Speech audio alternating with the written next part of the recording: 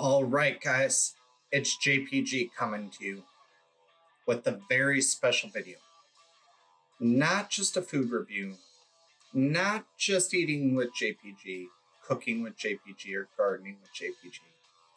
This is adapting with JPG. Finding that restaurant that has found that way to adapt with the times and run with it. Where am I talking about? I'm talking about Brass Rail.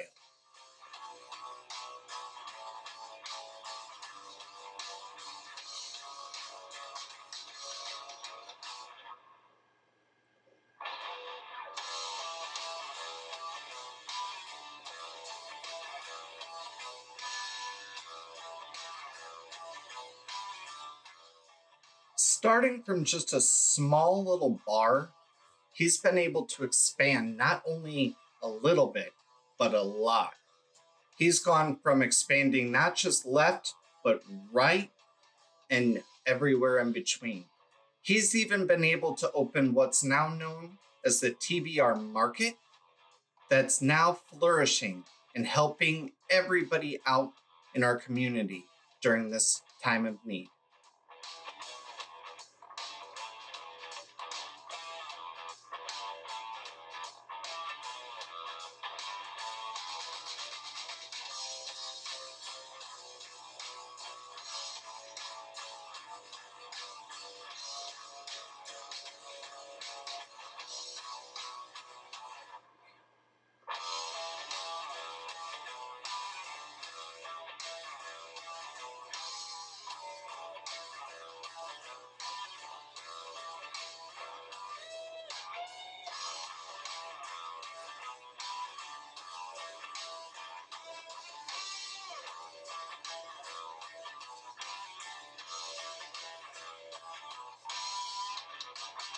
So in that video there, that's Scott Ellinger, the owner of Brass Rail.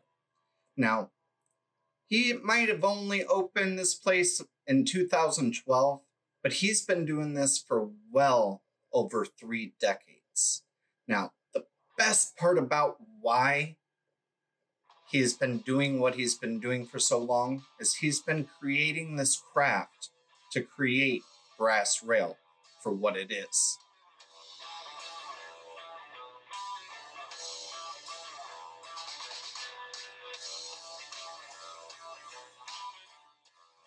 So I started working for Scott back in about 2013. The reason why, his crab cakes. They are amazing. Now, I still don't know that recipe because it's pretty hidden in that place. But being a prep chef, I learned a ton of his other recipes. And I'm not even joking. His food is to die for. And that is the reason why I started working there, just so I would not spend so much money there. And I'm not even lying. Now, I did run into somebody that was leaving the market right before this video, and I did get to talk to them, and here's what they had to say. Here we are with Tim and Ethan, a couple people that have just came out of the market. I just wanted to meet with them and just see what they got to help support local. What'd you guys get? We got 4 fillets, some garlic mash, and a bottle of wine because it's my 45th birthday today. Happy birthday. When it comes to one thing to pushing brands locally, what would you guys both recommend? Brass Rail, because we live down the street. It's one of our favorite restaurants. It's one of our go-to places that we come here on the weekdays. So we wanted to make sure they stay alive throughout this time. So we came out today to help support them. We usually do about once a week. What about you, Ethan? They have really good food.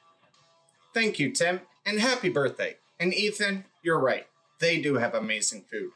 That's kind of why I still go back there and order.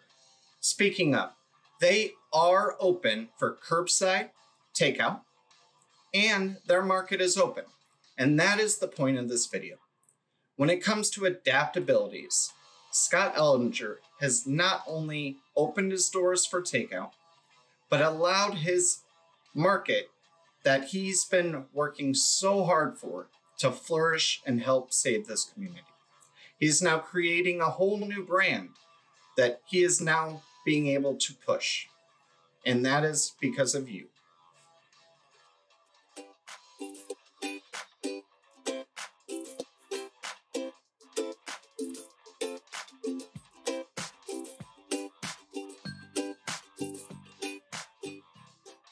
Here I am once again with another couple that I ran straight into at the market, right in front of the brass rail. And all I wanted to say is thank you for supporting local. And what did we get today? 8 sirloins you guys have on special today. Yeah. We love Scott here at the brass rail.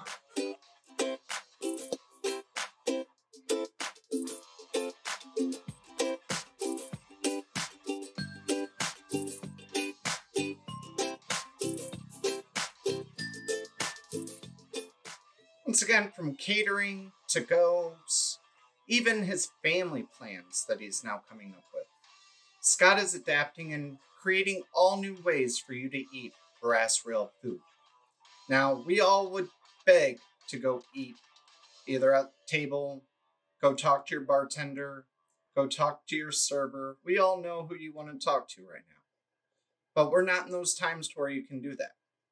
Scott has now created an environment that he wants your opinions of what to put next in the market. Now, even on his website, you'll see that coming soon is the butcher shop as well.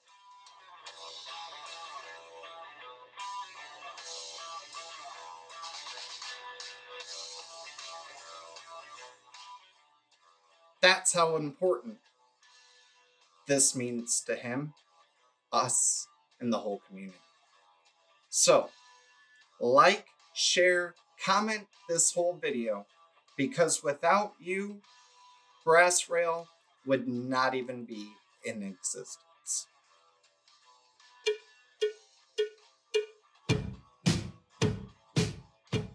With another couple here at Brass Rail, just wonderfully coming to support local.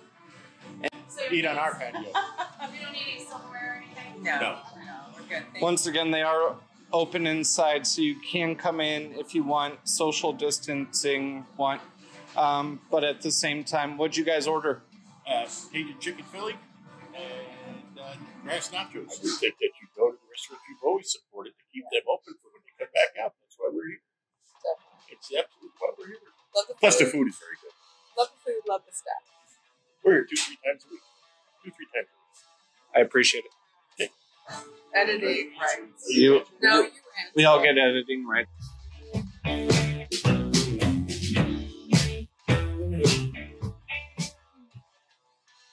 And of course, not everybody gets editing rights. You do have copyright infringements out there, but hey, we gotta follow the rules.